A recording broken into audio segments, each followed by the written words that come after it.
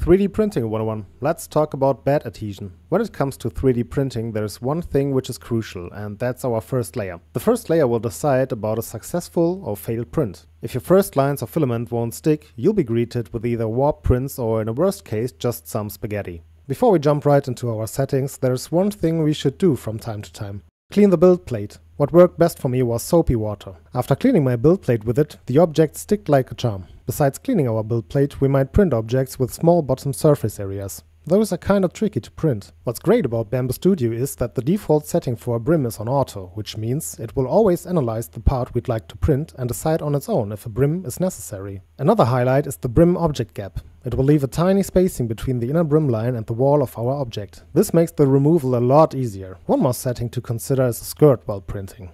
Well, close enough.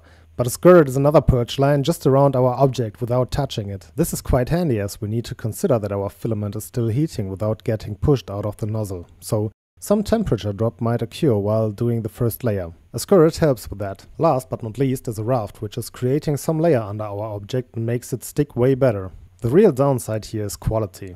Best practice is to print without a raft if it's not about any prototype or you don't care about the bottom quality. But wait, there's more.